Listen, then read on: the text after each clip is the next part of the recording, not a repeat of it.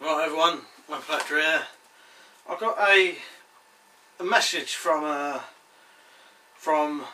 AlFox94 the other day. Well, it wasn't a message, it was a comment on one of my videos, and he said, I think it was my Crossbow video. He said, in a hunting situation, a hunting survival situation, what would I take, right, out of an air rifle, a bow or a crossbow, if that was the only options. So I said I'd do a video on it. So I thought about it, and really it all comes down to what country you're in, and I think how many people you're with. Because why I say what country is, in the UK there's only about 1 or 2 animals that you'd need a bow or a crossbow to kill, which is deers, you know, possibly a badger or something. You know, we ain't got a lot of big creatures that you need those kind of weapons to kill, you know, like a pheasant. But an air rifle will kill a pheasant perfectly reasonably, but it won't kill anything like a deer or a badger or something like that. So I was thinking about it. Yeah, so I'm going to go over some different situations, and I'll say.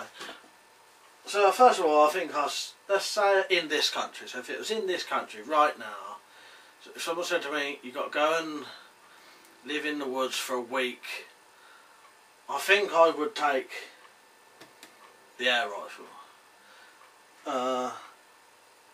If it's in good condition, you know, well maintained.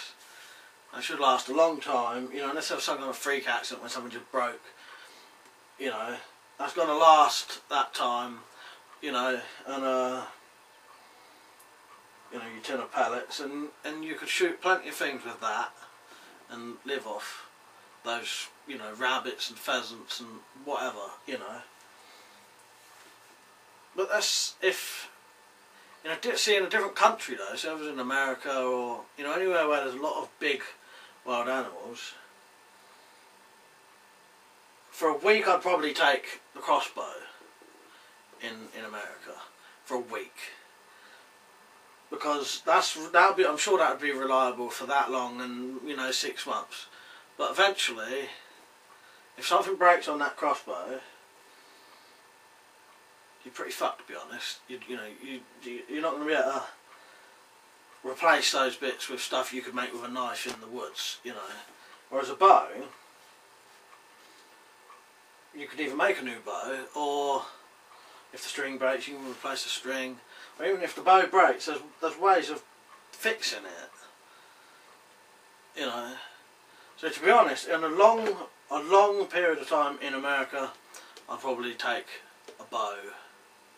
Short period of time in a place like America, I'll take the crossbow, and in England, short period, I'll probably take the air rifle. In England, for a long period, it could probably be the bow again, you know, just because of the amount of time it's going to last. Although the air rifle would probably last a long time because there's less to break on it, you know, like, you know what I mean when I say that, like, a string on a crossbow will eventually break, you know, eventually, the string, but stuff on an air rifle is made to last longer, you know, like, you can't make a string on a crossbow last forever, it's gonna wear. Yeah, so that's, yeah, short period in England, air rifle. Long period, bow. America, short period, crossbow.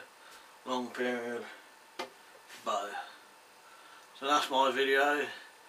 I hope you liked it, Brad. And don't forget to visit my blog. If you like my videos, you like my blog. Yeah, so I hope you enjoyed the video. See you later.